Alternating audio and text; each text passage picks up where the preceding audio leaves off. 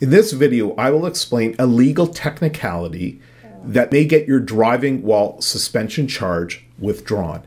And if this legal technicality happens, then your drive while suspension charge would get dismissed, even if you are guilty. I'm going to cover this topic in two short videos. Part one, in this video, I will explain the what. In other words, what is this legal technicality? And part two is the how.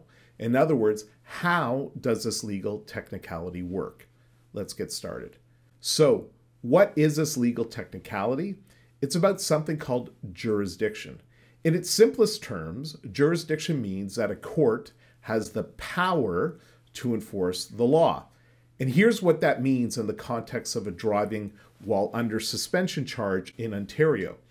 You've been charged with driving while your license is suspended under Section 53, Sub 1 of the Highway Traffic Act of Ontario.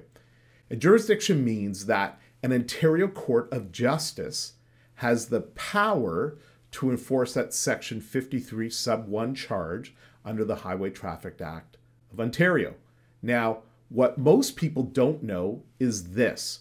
When a police officer charges you with driving while suspended, the Ontario Court of Justice does not automatically have jurisdiction over your charge. In other words, the Ontario Court does not automatically have the power to enforce this charge.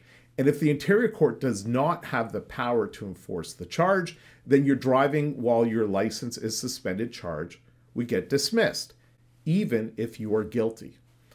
But there is a way for the court to get the power to enforce your driving suspension charge. And I'm going to explain how that happens in the next video, which you can click on the screen. If you've been charged with driving while under suspension in Ontario and want to know more about this legal technicality before you go to court, let's book a meeting to discuss the facts of your case. On the free call, we will develop a strategy that may save you from a mandatory 6-month suspension, and in some cases may even keep you out of jail.